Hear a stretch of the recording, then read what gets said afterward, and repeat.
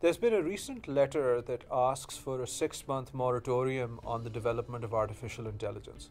There's been a lot of concern in the AI community as well as in the political community, in media, all over, that developments in artificial intelligence, particularly inspired by the ChatGPT and many other transformers and LLMs that have been coming out at brisk speed after the initial ChatGPT release, will somehow create a massive problem for society.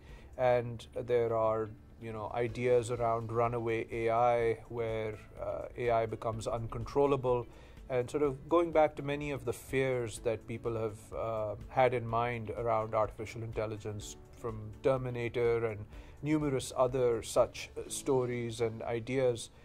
And even at a serious level, books like Superintelligence by Nick Bostrom, that very famously hypothesized this thought experiment around the paperclip factory, where an artificial intelligence system is asked to go maximize the production of paperclips, and it goes off and converts the whole world, including all humans, into paperclips. And it threatens to devour the universe because all it knows is that it has to create paperclips.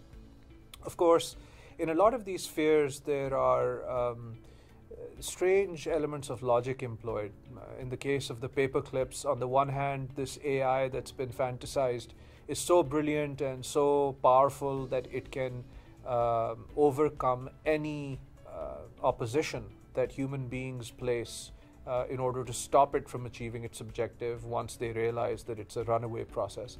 And then at the same time, the AI is not smart enough to understand that the pursuit of paperclips is essentially a useless pursuit beyond a certain level. So in this thought experiment, you have ultimate intelligence and things that require a deep understanding of human nature, because human nature is what you have to understand if you're going to undo every barrier that humans place against you. But yet, it understands all those things, but it doesn't understand the stupidity of pursuing this paperclip production process till the end of the universe. So many of these fears around artificial intelligence, even when they come from philosophers, are a bit strange to contemplate. They don't really make too much sense. Now, that's not to say that every such fear doesn't make sense. The ones that are most problematic are where sufficiently advanced artificial intelligence, things that can automate processes at scale, fall into the hands of malevolent actors, those malevolent actors actually being human beings. For example, an evil dictator with a nuclear bomb. That's the kind of scenario that you have to worry about with artificial intelligence. So at this point in time, what do we have to worry about more? People with bad intentions using powerful technology to create chaos. Of course, that is the history of mankind. It's not something that's hypothetical. Or do we have to worry about something which has never happened before, which is a really advanced form of synthetic intelligence, somehow deciding that the best thing for it to do is to punish human beings? None of these things are clear until they become clear, but at the same time, it seems to be quite interesting that every few years, these letters are written. A few years ago, back in 2017, there was talk that AI is like unleashing the demon. A very famous tech personality said these words. And then there were letters written to ban the use of AI in autonomous weapon systems. Of course, some of the people involved, their intentions are good. What they're trying to do is just to create a world of peace, a world where deadly weapons don't exist. But in reality, deadly weapons already exist, and they exist not because the weapons created themselves, but because human beings created those weapons. And in many ways, there's a game theoretic framework that comes into effect on decisions like these. What do I mean by that? Well, in game theory, the idea is that if you don't have perfect information regarding what your opponent is up to, but that if you guess wrong about what your opponent has promised you, then you could land up in existential trouble. So let's say that there are two opponents, both of them agree that artificial intelligence is a powerful technology, and both of them agree that they will not develop artificial intelligence beyond a certain point. Well, what if one of them lies and continues the development? if the other party that initially has adhered to the promise now falls behind and the opponent develops very sophisticated AI to use against the adherent party, then the adherent party is dead in the water.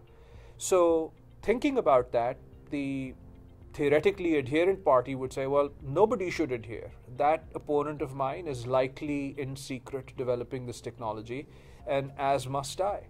And the reason again is because being wrong about the intentions of another opponent mean total destruction for you or a grave loss for you. So as in the case of nuclear weapons, this type of decision making holds. And there, by the way, nuclear weapons are at least verifiable. You can fly a spy plane or a satellite over somebody's territory, and you can pick up signs of nuclear infrastructure being developed or rockets being developed or being placed on a launch site.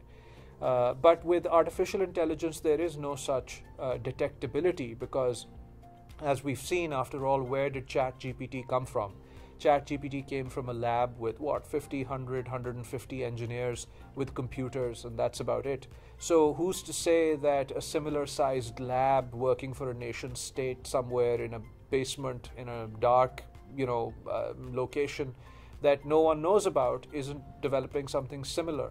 How will we validate that such compliance with treaties and promises is in play?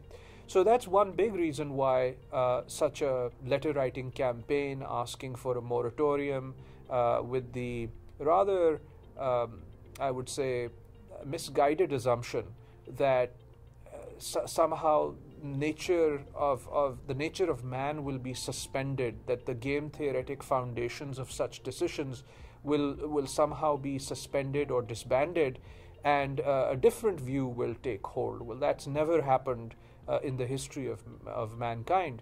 Yes, there have been agreements, but agreements under nuclear cover, agreements that are more verifiable, agreements on which there are carrots and sticks that are in balance. And ultimately what people are trying to figure out is whether it's in my benefit or not, and what price I have to pay if I violate. And then will the opponent know that I've violated? So all of these things are unclear in the case of this letter. There's no real proposal as to how any of this will be put together. The other point that I'd like to make is that this letter is also completely de-linked from the reality of the world, and the current reality of the world, to be specific. The world in the last many years has gone in the opposite direction of integration. We are now living in a disintegrating world. And many, like Richard Haas of the Council on Foreign Relations, have written books on the world in disarray. This is quite evident if you look at the relationships between the two most powerful countries on earth, China and the US. You look at the relations between Russia and America, Russia and Europe, the global South and the West.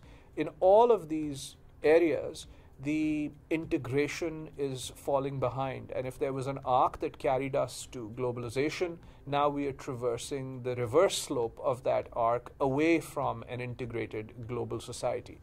And when that occurs, you also have fewer mechanisms, less leverage, less agreement to police, to validate, to agree upon any of these types of measures. Ultimately, any human agreement at global scale requires some modicum of integration and closeness and of coming together.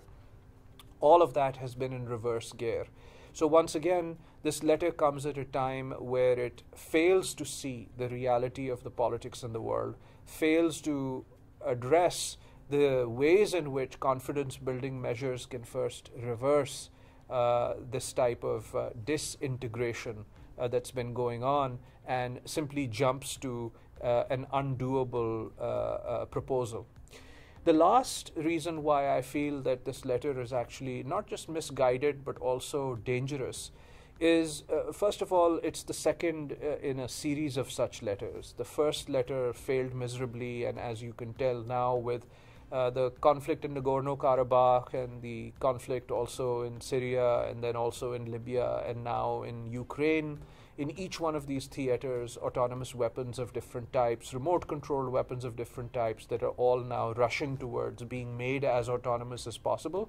All of that is happening. And so, once again, instead of focusing effort on, let's say, developing counter UAS systems that would have actually given some modicum of protection, inexpensive CUAS systems that would have protected against, say, swarms of autonomous drones, we wrote letters. The letter writers at that time made a film showing swarms of drones going inside a school campus and attacking students inside a class. And for all that fear mongering, ultimately the work that was needed to develop counter technologies did not materialize and occur at the scale and speed that we needed. With this letter, again, I think it's going to be a matter of the organizers having cried wolf. They have asked for something which they should know is impossible to do. Therefore, this letter and this campaign will fail. Once it fails, they have been also looking for a lot of PR, so a lot of people in the world already know that this campaign is afoot. There was a measure to try and apply this moratorium. The moratorium has failed, and clearly there might not be much merit in this approach. And that broader approach, not in terms of moratoriums, but in terms of constructive activities that can de-risk, better tools, investments in tools, joint investments across countries in developing safer systems, investments in each other's companies that give some visibility, that form a network where there is some insight into the work that's happening globally, and therefore it acts as a confidence building measure. Practical things as opposed to a moratorium. So these are just a few of the reasons why I feel that this letter is misguided, is more harmful than useful. Many of the people that have signed this letter, of course, have the best of intentions. They, of course, want to see a safe world emerge. But many of the people, unfortunately, are also probably looking for, their time in the PR light, or have a very limited understanding of the issues and are jumping on somebody else's bandwagon. So for the future, I think we should do better, and instead of talking about moratoriums, bans, and letters, we should talk about technology, tools, joint investments, and shared goals that are bound by, again, shared investments and national alliances, organizational alliances, things that are powerful and strong in aligning incentives, as opposed to creating a situation which is essentially not implementable. So anyway, those are some thoughts on this recent campaign, and I will see you in the next video.